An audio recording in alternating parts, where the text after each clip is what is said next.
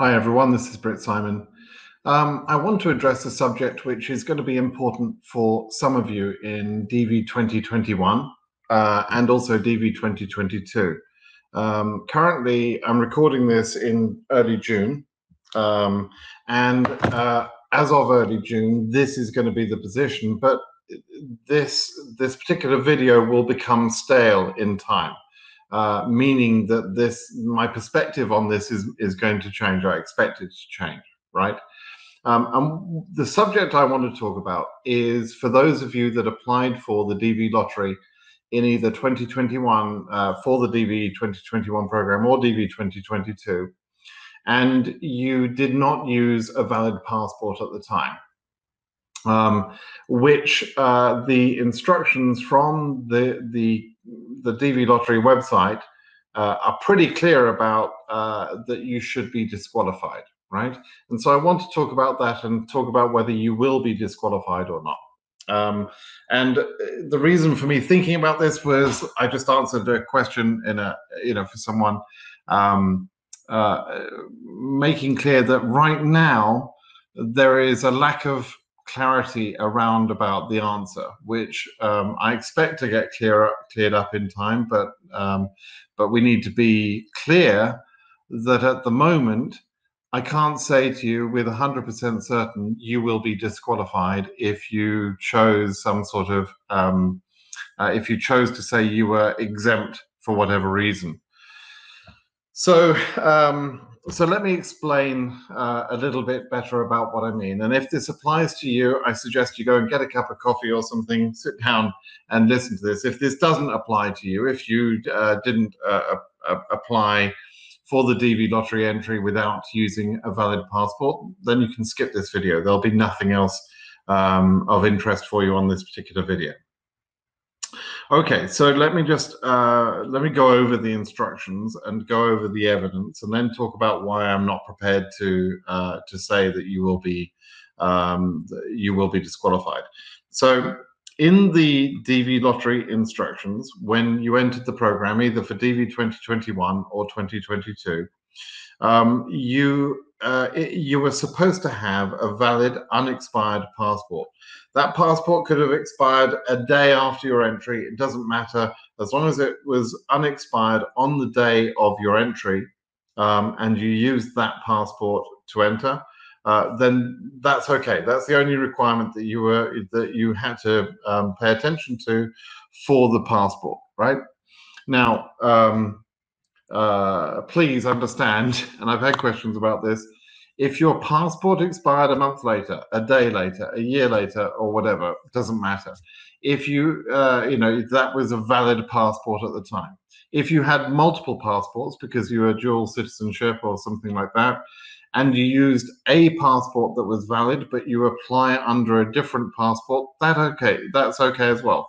They were simply looking for a valid, unexpired passport as of the day of the entry.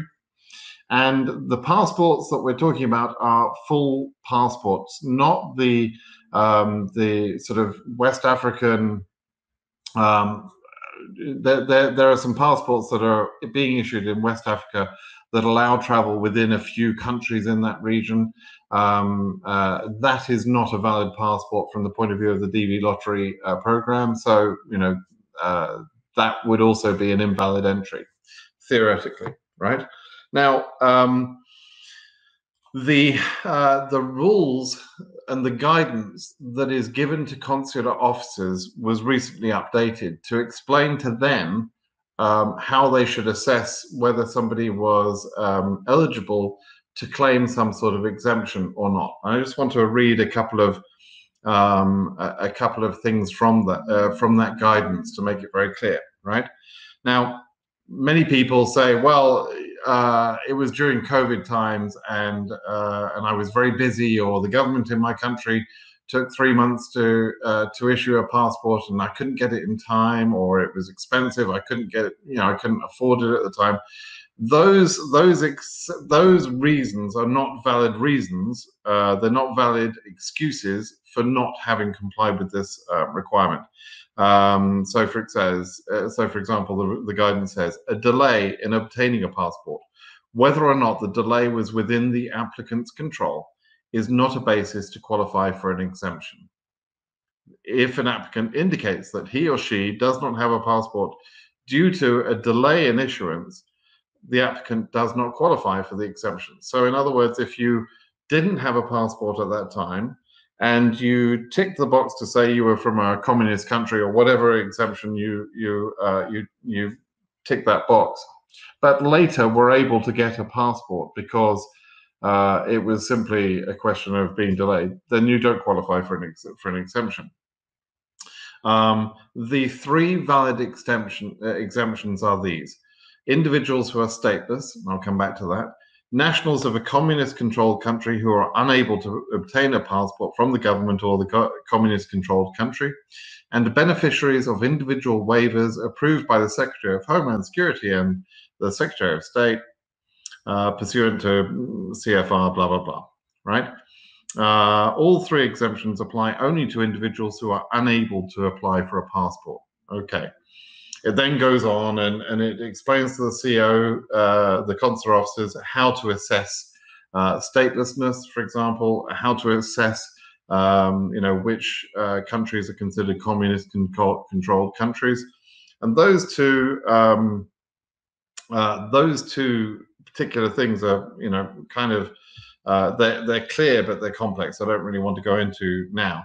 The one area that I think might be interesting to some of you is in the third scenario, where it says the requirement may be waived by the Secretary of Homeland Security and the Secretary of State, blah, blah, blah. And it talks about evidence that the applicant has been granted refugee status in a country other than his or her country of nationality on the basis of persecution by the government of his or her country of nationality, indicating that the applicant is unable to obtain a passport from that government without experiencing further harm.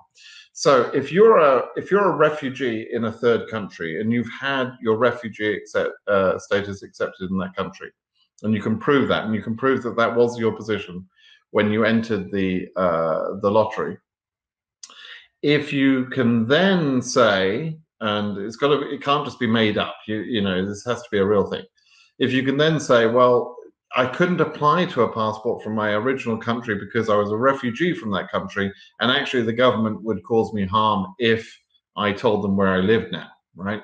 That would be an excuse which could be at least assessed by the CO, and it actually states that the CO would have to get an opinion on this from the visa office CBP liaison before issuing the visa. In other words, there will be some period of administrative processing after your interview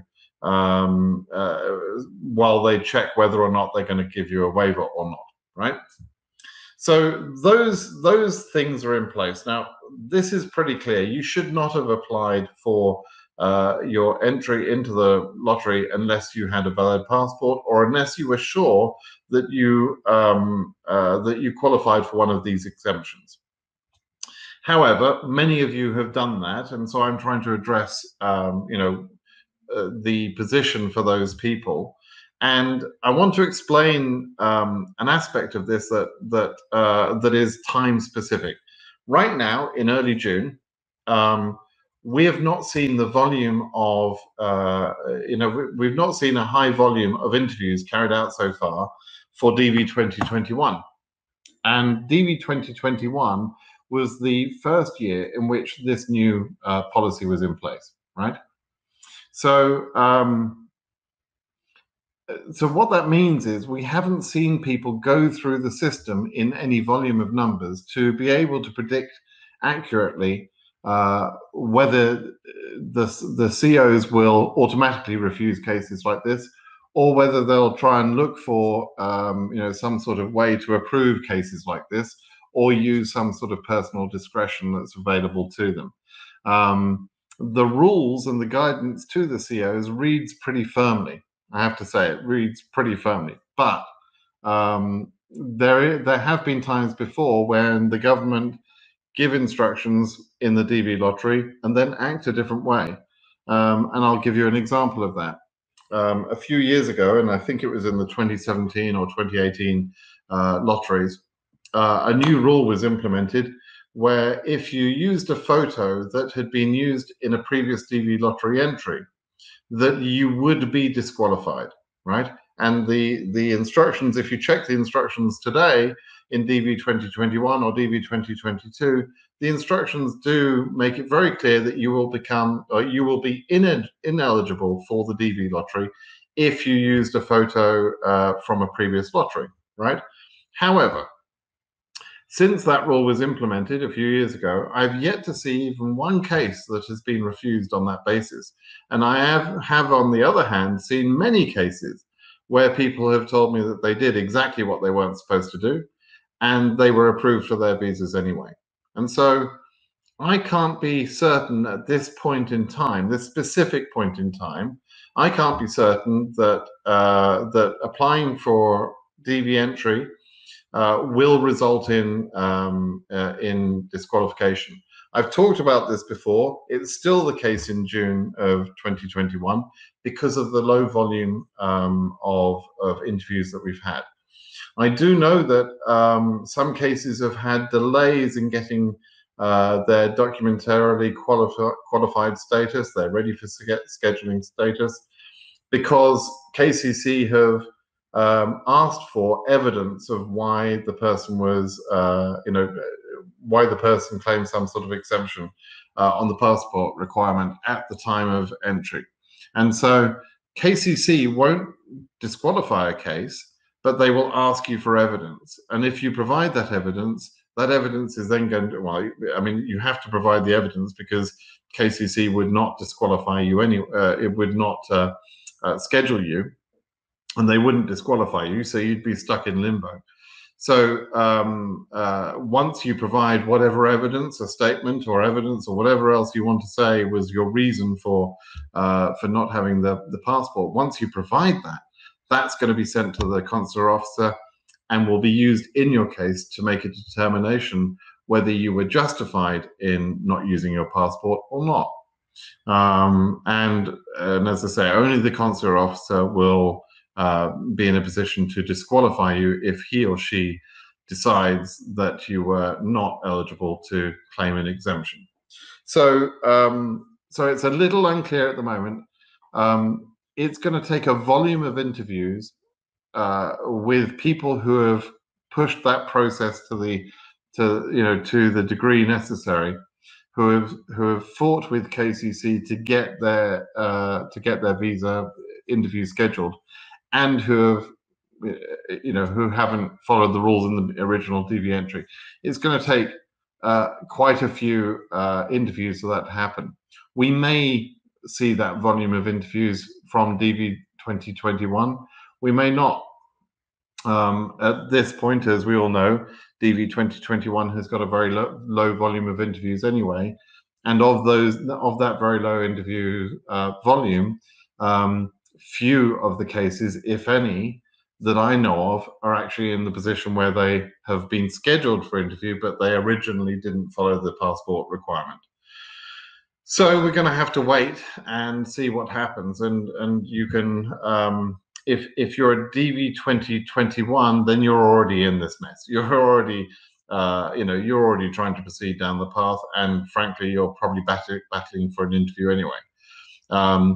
But for those people in DV 2021 that didn't have a passport at the time of their entry, disqualification is a possibility, but it's not a certainty as far as I'm concerned at this point, because of the lack of history on many cases.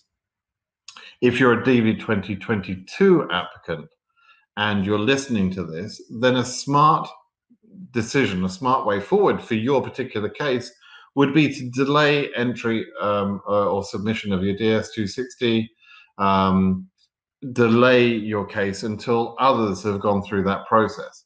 And over the next few months, I expect some people to come back to my blog and to me and say, I went through an interview and that rotten CO disqualified me, and because I didn't have a passport when I entered, or they'll come back and say, I didn't have a passport when I entered, and the CO let it go and approved me anyway. Now, if I get one person who says either one of those things, I ignore it. It's not enough of volume for me to trust the what I'm being told. If I get many people who tell me one or other of those two positions, then I will begin to trust that. And I imagine we're going to see some sort of there'll be some cases that will just be disqualified. There'll be other cases, which will be approved. There may not be a completely black and white situation. It may not be that there is an obvious approval situation or an obvious denial situation. And going back to the example I gave about the photos, that is an obvious approval situation right now. They have never implemented the refusals for that, even though the instructions to date are still absolutely clear and sound completely firm that you will be disqualified. They've not implemented that. And so until that changes, and it could change at any time, they could suddenly say, we're going to implement that rule and actually enforce refusals from DV2022. But until that changes, the position is that on photos, if you reused a photo from a previous entry, I believe you will be able to get your visa. It won't be a problem.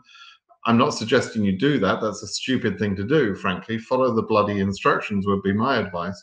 But if you have done that, then right now I certainly would say, that's not going to lead to disqualification. Similarly, for the passport exception, it was a stupid thing to do. You shouldn't have done it. But for many of you, you probably decided you have no choice, and so you entered anyway. Now you're in a risky situation. We don't know which way that situation is going to work out. You're going to have to wait and see. And if I were in your position, I wouldn't be because I followed the instructions, but if I were in your position, I would wait and let others go ahead before I commit my money and my mental health and my time, etc., to pursuing the DV lottery entry without knowing what the outcome would be. So that's your choice.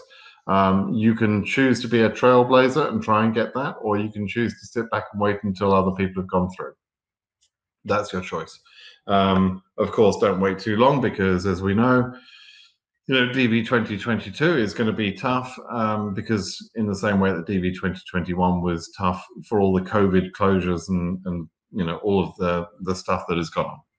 Okay, so I'm hoping that's clear. I'm hoping that's helpful to you. I'm hoping a few of you will watch this and at least understand why I'm answering the questions about that in the way that I do. And then if that changes at some point, I will either produce another video or a blog article where I will talk about that in detail and confirm one of the three positions, that it's either categorically going to result in refusal, or it's categorically not going to be a refusal, or it's something in the middle where some cases are being refused, some cases are being approved, and we'll try and develop a strategy about how you can be in the middle, or how you can be on the better side of that middle position if that happens. I always recommend people first and foremost follow the bloody rules. But if you haven't followed the rules, you're not a horrible person. I still want to support you. It's just that it's so much easier if you just follow the bloody rules. Really, it really is in this process. But there you go. All right. If you can, give me a thumbs up on this video. It won't be a high volume video. Make sure you subscribe to my channel. If you're DV2022, you're going to need some help over the next few months. I've got a backlog of, I've got a back catalog of videos and articles on my blog, which will be very helpful for you. And I'm going to try and organize those over the next few days and weeks so that you can go through some of those videos, and I'll be re-recording some of those videos as well, so that you can get good information. So please do make sure you're subscribed. You're better off getting good information than bad information, frankly. Please make sure you subscribe to my channel. All right. Thanks then. Bye-bye now.